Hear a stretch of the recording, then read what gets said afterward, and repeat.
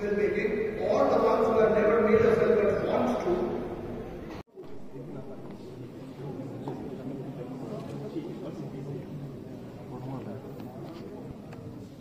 Opening image.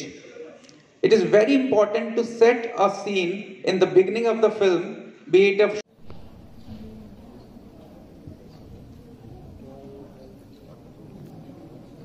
इस बात पे आना चाह रहा था कि हमेशा एक फिल्म का, जैसे कहते हैं ना, फर्स्ट इंप्रेशन किसी को जब मिलने जाते हैं तो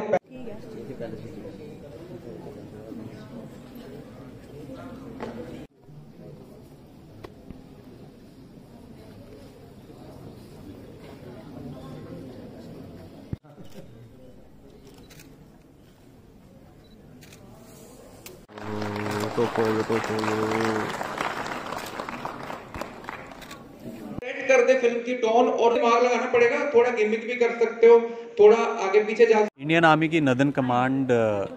इनोवेशन इंडिया के सहयोग से जम्मू एंड कश्मीर और लद्दाख के लिए एक शॉर्ट फिल्म फेस्टिवल ऑर्गेनाइज कर रही है, जो कि 12 नवंबर से शुरू हुआ है और 16 दिसंबर तक चलेगा। और इसी के उपलक्ष्य में हमारे पास कुछ एक अच्छी फिल्मी हस्तियां यहाँ पर शामिल हुई हैं, जो कि जम्मू एंड कश्मीर के अलग अलग हिस्सों में जाकर स्टूडेंट्स को, युवाओं को और नागरिकों को प्रेरित कर रही है और फिल्म मेकिंग से रिलेटेड उनको पूरी जानकारी दे रही है कि किस तरह से इसमें हिस्सा लिया जाए, किस तरह से इसमें शामिल हुआ जा सकता है। और स्पेशली इसमें बहुत सारे स्टूडेंट्स जो शामिल हुए हैं वो हैं हमारे जो journalism and mass communication universities और कॉलेजेस में कर रहे हैं। उन लोगों के लिए एक बहुत ही सुनहरी मौका है कि इस फिल्म फेस्टिवल के ज़रिए उनको बहुत सारी जानकारी मिल रही है, साथ ही साथ एक बहुत ही अच्छा प्लेटफॉर्म मिल रहा है। बिकॉज़ इसमें इस फिल्म फेस्टिवल के ज़रिए स्पेशली जब इसका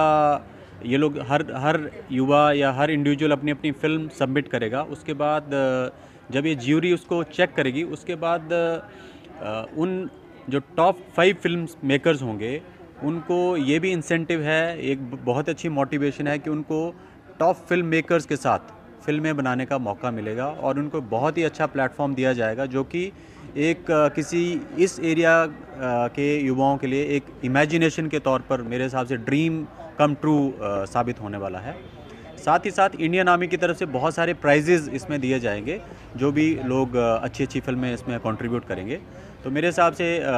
ये बहुत ही अच्छा मौका है हमारे युवाओं के लिए, हमारे स्टूडेंट्स के लिए, कि इस कड़ी में शामिल हों और इन वर्कशॉप्स का भरपूर फ़ायदा उठाकर अपनी अपनी फिल्में कंट्रीब्यूट करें। और हो सकता है कि मे बी